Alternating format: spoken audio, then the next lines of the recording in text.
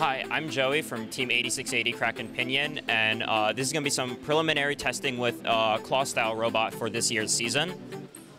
So this is a robot that was mostly built from last year, very, very early on. So it's a very basic program. The claw basically only goes all the way up or all the way down, so that's an issue.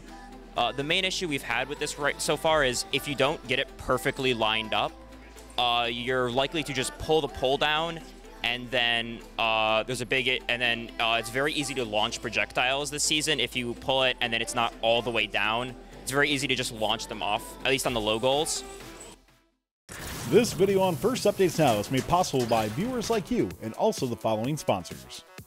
SolidWorks brings a full suite of options that are free for first teams to download, including SolidWorks Cloud CAD apps for any device with a browser, and SolidWorks for Windows, where you can connect SolidWorks to the cloud for collaborating and managing data. Get it all for free at solidworks.com/first. Apply the skills you gained as a first student or mentor and help change the world at Stryker. Stryker is a top career choice for many of those in FIRST because of their commitment to innovation and saving lives. Learn more about the incredible culture at Stryker and view their thousands of positions available around the world at careers.stryker.com. Our claw is just some 3D printed little claws that run off of a servo, and then we cut off some resistance wheels, like the green resistance wheels. We cut off the rims of those, and we use those as grip for picking up the cones, which works really well. What we have on here are 1150 Yellow Jacket motors from GoBuilda, and they're very easily able to go over the low goals as long as there's no cone on it, of course. Mateo, can you?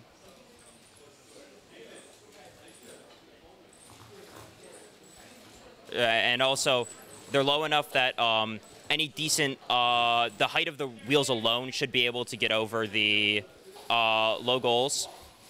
But there is some issue of if you're at a standstill, at least for the 1150s, they don't necessarily have quite the torque to make it over. They can, but from a standstill, it can be an issue.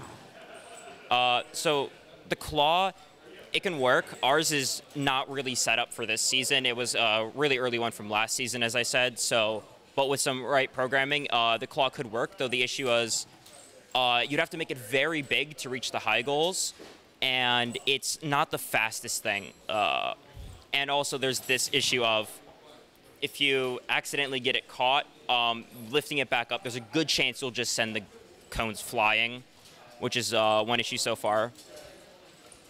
And also, it can be very annoying to line up the robot. That's something you're going to have to learn as a driver. If you're using a claw, is lining it up so that the claw goes smoothly over the goals. Other than that, the size of it works wonderfully. It's, I want to say, like 12 by 8 or so. I want to say the robot's like about 12 by 8, and it's smoothly running around. There's no issues with interacting with objects. There's no issue with hitting anything, really. You're going to be able to navigate wherever you need. And then here you can see some of the issues. If you haven't quite learned how to line up the cone, it can be an issue, but that's just something that can be done with practice. For this one, of course, it was designed for last year, so it doesn't have the height necessarily needed. And also the issue with the claw is if you don't design some sort of gimbal in it, you're going to have a very tough time picking up and fixing them if you knock them down.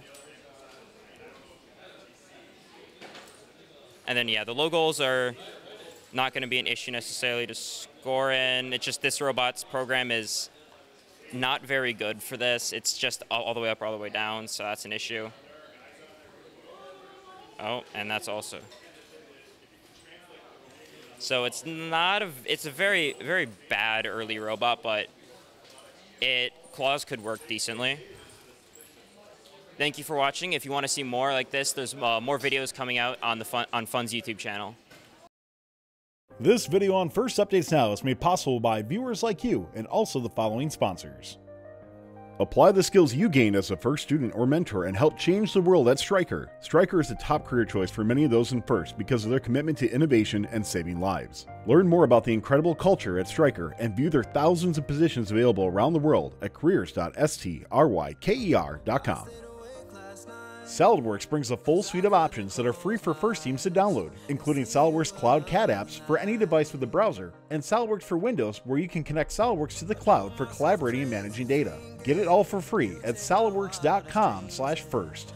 Special thanks to Team 8680 Kraken Pinion for hosting Robot in 30 Hours, and also to their sponsors.